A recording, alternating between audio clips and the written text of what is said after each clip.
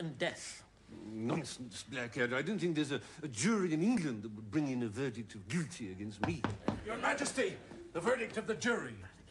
So, what does it say? Guilty or not guilty?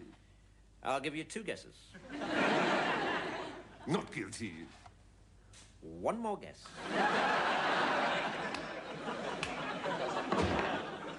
Oh, damn.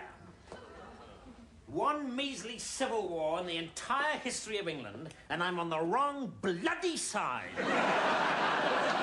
Something wrong, sir? Yes, Baldrick, yes, there is. Don't you realise if the king dies, we royalists are doomed? We will enter a hideous age of puritanism. They'll close all the theatres. Lace handkerchiefs for men will be illegal. And I won't be able to find a friendly face to sit on this side of belonging. If they so much as suspect our loyalties, our property will be forfeit and we'll be for the chop. Oh, I love chops.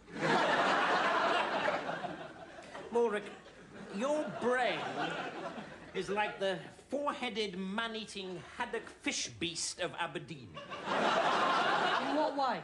It doesn't exist. Oh, God, what are we going to do? Don't despair, sir. Something will pop up.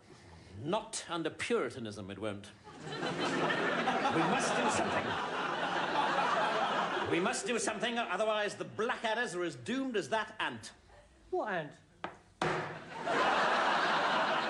That one. So this is the day of the execution of Charles I. Absolutely not, Your Majesty. Those Roundhead traitors have one final hurdle that they will never straddle. How fascinating. What is that exactly? They will never find a man to behead you. They'd have hundreds of volunteers to cut Cromwell's head off. He's such an ugly devil. He's got so many warts on his face, it's only when he sneezes that you find out which one is his nose.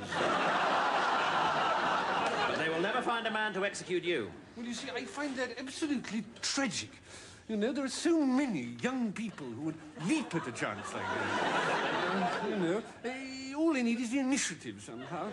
I suppose, in a sense, that's what my ward scheme is all about. Really? Yes. On the other hand, of course, I don't want my head cut off. It's a question of balance, isn't it, like so many things? Shut up with the greatest respect, Your Majesty. They will never find an executioner, and if they do, may my conjugal dipstick turn into a tennis racket. A message for the king. Thank you. Ah.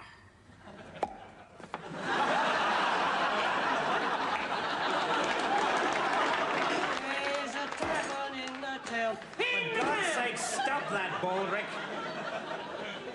It's bad enough having one's life in utter ruins without being serenaded by a moron with all the entertainment value of a tap-dancing oyster. I'm sorry, sir. I can't help it. See, I've just had a little windfall. Baldrick, I've told you before, if you're going to do that, go into the garden. I mean, I've come into some money. Really? Family inheritance? No, I ate that ages ago. Yes, of course. Your thoughtful father bequeathed you a turnip. No, it was £50, actually. It was delicious. But this is just a little something that fell in my lap. Not the first time that there's been a little something in your lap, Baldrick. No, but this one is a job. Really? I just don't